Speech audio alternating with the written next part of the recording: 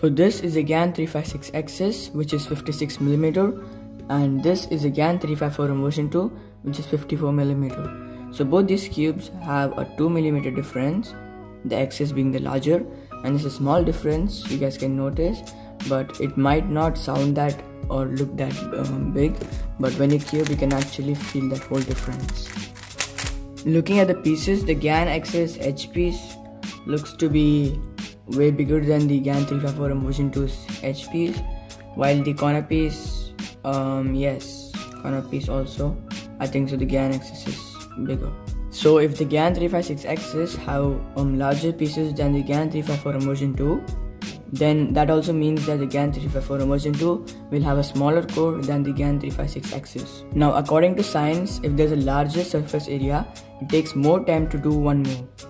And if it has a smaller surface area, it takes lesser time to do one move.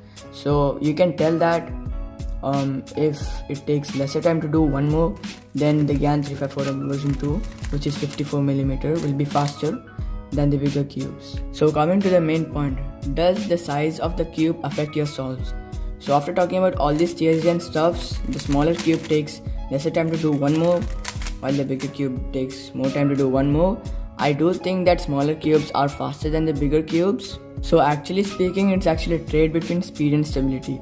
So you can tell that the bigger cubes are more stable than the smaller cubes. So if I had to choose the 56mm cube or the 54mm cube, I would go with the 56mm because it's more on the stable side, and also that I like stable cubes and I look for cubes which are stable but not too fast.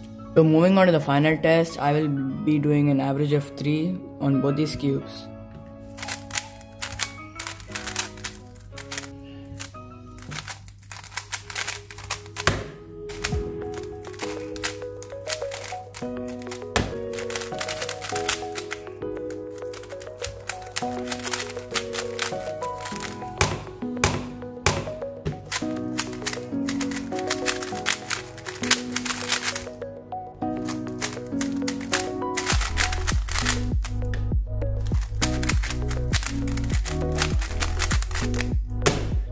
So now let's talk about the results. The GAN X's, I got an average of 3 of 14.98, while on the GAN 354 version 2, I got an average of 3 of 17.89. So the main difficulty I experienced with the GAN 354 version 2 is stability issues. You might have seen in the video, in the clips, that there were too many lockups, while the GAN X's was doing perfectly fine.